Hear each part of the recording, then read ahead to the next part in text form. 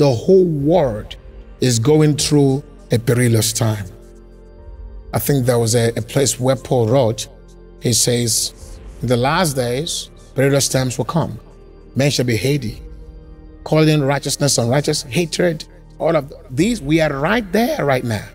We are in that moment where the book of Timothy, where Paul prophesied about hard times.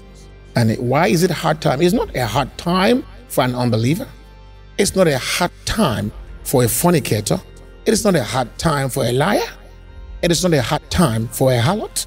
It is not a hard time for some of the ungodly politicians. It is not a hard time for those who live in sin. Right? It's not at all, because it's actually a blissful time for them to enjoy themselves in the flesh and blossom in their sinful activities and ways of life.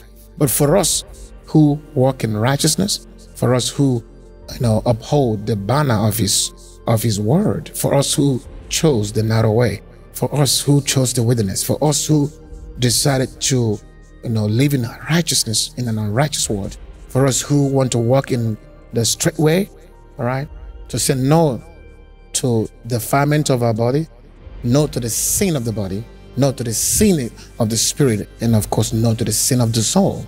It will be a very hard time, because you will be hated. The system will single you out and cancel you. The system will object you. The system will oppress you. The system will just put you off.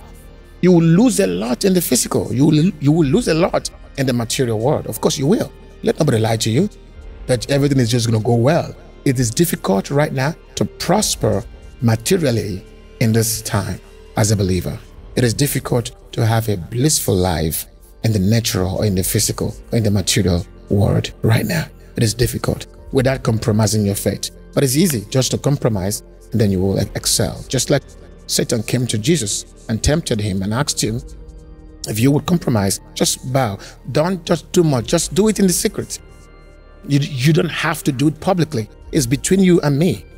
Just bow. That's all. No one will see you. Still go back and preach. Just continue. All right? Just do it in the secret. See that? And just go home. Go home. Go home. But Jesus knew that what you do in the secret is what will manifest in the physical. Your future is a function of your secret life.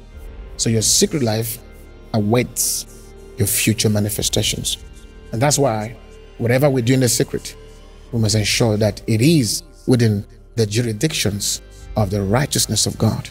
Because that which we think no one saw, or that which we think that no one will touch or behold, will definitely influence the outcome of our future.